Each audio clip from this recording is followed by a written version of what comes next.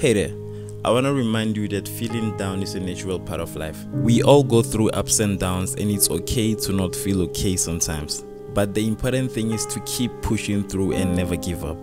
If you're feeling down, it's important to take some time for self-care. This could be as simple as taking a walk outside, reading a book, or taking a relaxing bath. Whatever helps you feel relaxed and rejuvenated, make time for it. It's also important to speak to somebody about how you're feeling, whether it's a friend, family member, or a therapist. Having someone to talk to can make all the difference. You don't have to go through tough times alone. Remember that setbacks and failures are not the end of the road. They are opportunities for learning and growth.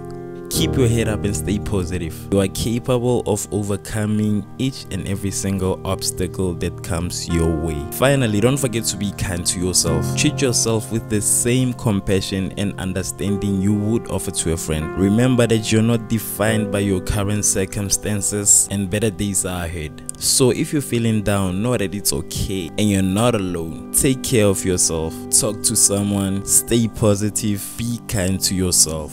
You've got this.